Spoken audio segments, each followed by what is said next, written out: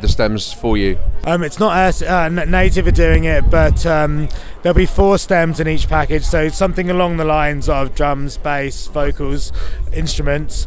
If there's no vocals, there'll be an additional stem, I guess.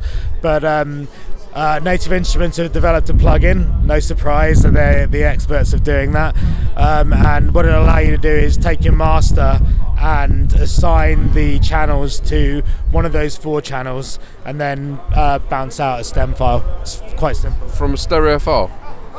No, not from a stereo file.